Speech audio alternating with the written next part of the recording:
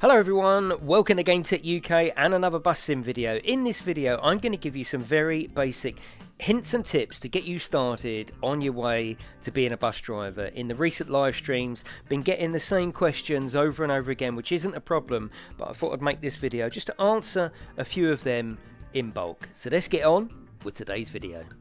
So the first question that I get asked a lot is, how do you do the round trip? So at the very start of the career, it asks you to do one of your routes in the round trip. So you go over to the drive settings and round trip isn't there. For some reason, they've changed the word round trip to ping pong. So all you need to do is come down to where it says ping pong and turn that on, and that will achieve your round trip route.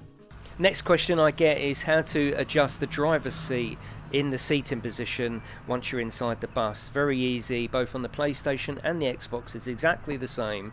Left on the D-pad and use the left analog to go over to controls menu, press A or the X, and there's one here called seat adjustment mode. Again, press A or X, and what you can do now is you can move the left analog to move it back and forwards, and the trigger buttons to move it up and down. Another popular question is the wipers. How do I turn the wipers on? Well, there's two ways of doing it. The first way is to press left on that D-pad again, go back to the radial menu and go back to the controls, and then up the top there you've got wipers and you can press that. Alternatively, again on the PlayStation and the Xbox, you can go up on the D-pad and all the wipers seem to be on the left hand side stalk, so you can literally just press that with your X and the windscreen wipers will work. You can also turn the force feedback down if you are using a steering wheel and you're finding it a little bit too high. You can go into the game settings, go to vibration strength and turn that down a little bit. I've put mine to 70.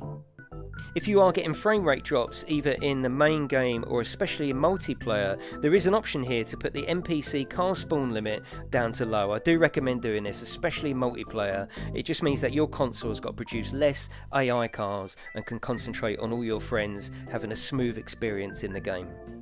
Now, some people have been telling me that they're having trouble assigning drivers to a route and the campaign isn't increasing. So I'm going to show you very briefly the exact steps that you need to do. I'm just going to set up a small route here for 4 steps. Could be anything, but we're just going to do 4 steps of the business center.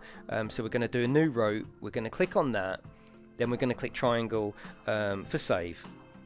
So now we've got the west spoke, which is just 4 stops, and let's pretend the campaign has asked us to set them 4 stops up and assign a driver and a bus. So the first thing you need to do is go over to employees. The employees on the left are the ones that you already hire. The ones on the right are the applications, so these are waiting to be hired by you. So we're just going to hire anyone. So we just hire this first. Let's hire Thomas, because I can pronounce his name properly. So you just click on Thomas to hire him. For that employee to be able to drive the route, you're going to need to buy them a spare bus. So you go across to the shop, and what I've been doing is, especially in the start of the game, is just buying all my drivers Sataru K. So we're just going to buy a spare Sataru K. So once you've assigned your route, you've hired an employee, you brought them a spare bus, it's time to go back to the route, and if you look at the very bottom of the screen, right on the D-pad to assign a driver. In this screen you'll get a list of drivers. Now if these drivers have a route number by them, that means that they're already taken up with a route, so they're not available for hire. So what you need to do is you need to scroll down to where we hired Thomas, who's got a dash by him. You just click X. That puts him up in the assigned drivers. You can assign way more than just one, but at this stage in the campaign, it's just asking you to do 1 driver at a time.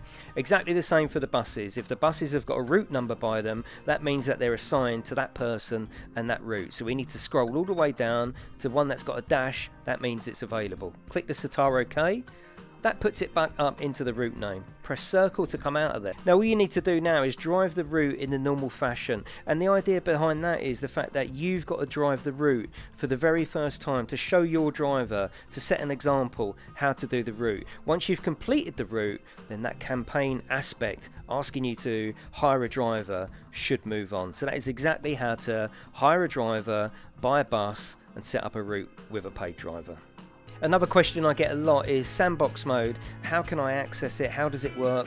What are the requirements? Well, the requirements are you have to be level 8 in the main campaign. That's it. Once you hit level 8, then you can unlock it. To unlock it or to find it, you have to go back to the main screen. It's not sort of included in your campaign. You go back to the main screen and we can set up a new company. That's how it's done. You set up a new company totally separate to your campaign save. So we choose new company, and in there you can call it whatever you want. And you'll notice this option here, Sandbox is off or on, and that is as simple as it is. And you can go into that company and you can have the whole game unlocked. You can buy as many buses as you want, you can experiment with the whole map unlocked and just enjoy it for what it is.